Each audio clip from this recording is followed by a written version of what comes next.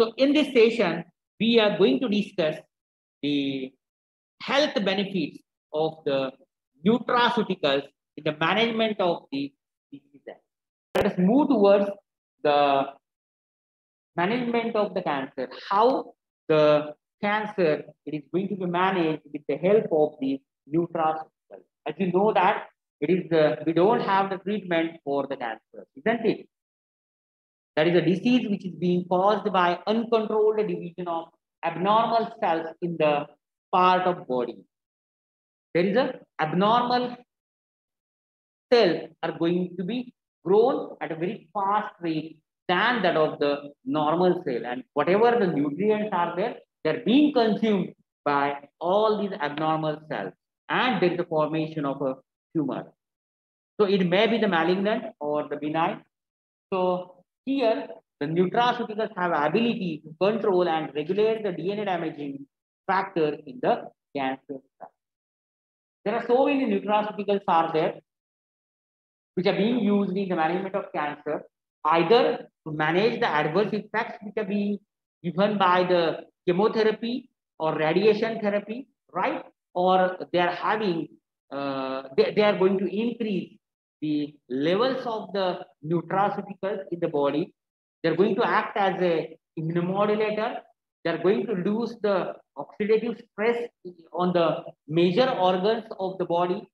Furthermore, the nutraceuticals they are going to they are going to provide the some of the essential amino acids which are being required to the body, isn't it? So let us see how the nutraceuticals are going to be helpful in the management of the cancer and so on. Till date, we don't have any treatment, right? The prevention is better than cure. Prevention is better, right? So one should think about the prevention, isn't it?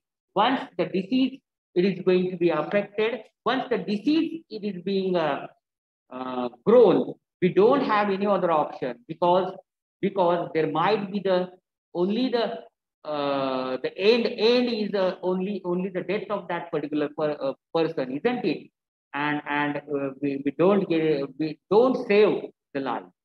So one should think about how to prevent the such types of the chronic diseases.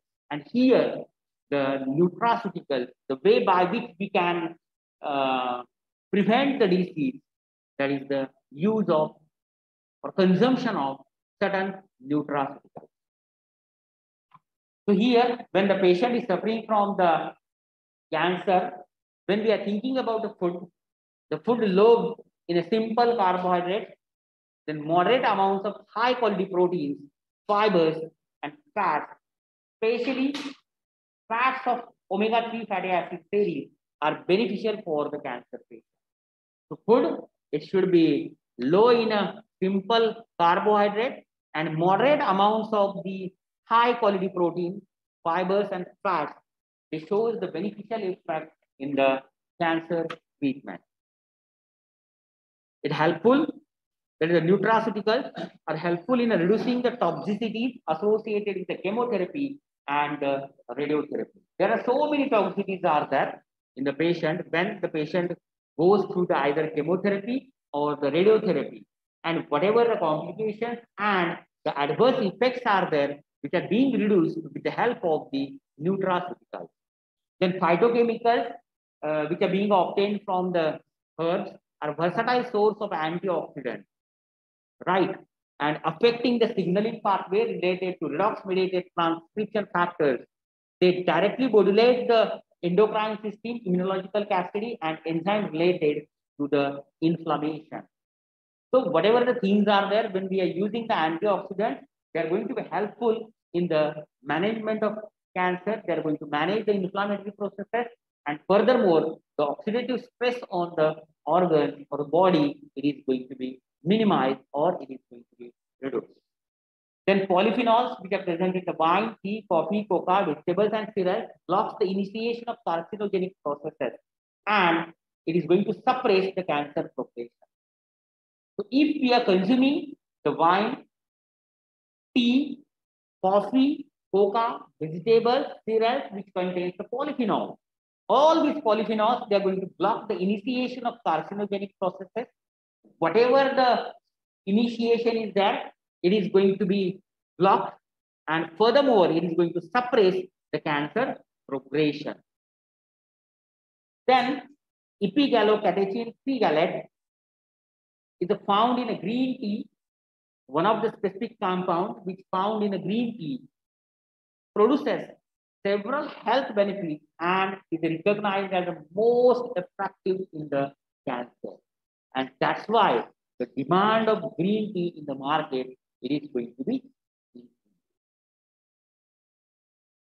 Then the lycopene concentrate, maybe the lycopene is one of the components present in the tomato, isn't it?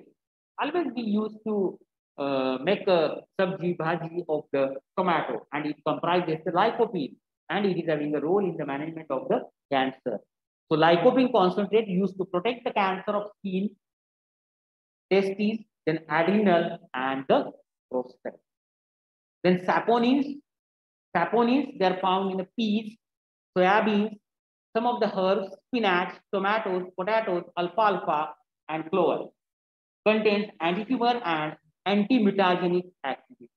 There are some of the saponins are there, which are present in the plants like peas, soybeans, herbs, spinach, tomatoes, potatoes, alfalfa, and clover. They having the anti-tumor constituents as well as the anti-mutagenic constituents. Then curcumin, it is a polyphenol of turmeric and possesses the anti-carcinogenic, antioxidative, and anti-inflammatory properties. As we have seen in the previous two cases, in the management of diabetes, in the management of the cardiovascular diseases, along with the cancer, we are using the curcumin, right? Then vitamins like ACE and trace elements like selenium were found to prevent the cancer. So always we should think about the supplement of certain vitamins with the help of the nutraceuticals. Then talks of beetroot, then cucumber fruits, spinach leaves, and turmeric rhizome possesses the anti-tumor activity. Then gamma linoleic acid, which is found in the green leafy vegetables, nuts, vegetable oil, then evening primrose oil, then buckcurrant seed oil, then hemp seed oil, and from spirulina is used for treating problems related to inflammation and autoimmune diseases. In the most of the things, the gamma linoleic acid is present, and these are being used in the treatment of inflammation and autoimmune diseases. And quercetin, it is being used to prevent the cancer of colon. It is going to inhibit the melanoma growth, invasion, and metastatic potential.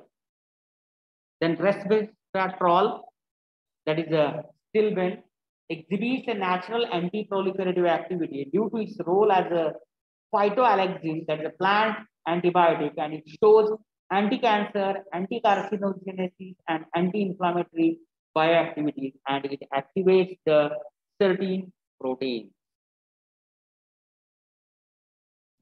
So herewith we have finished the nutraceuticals in the cancer.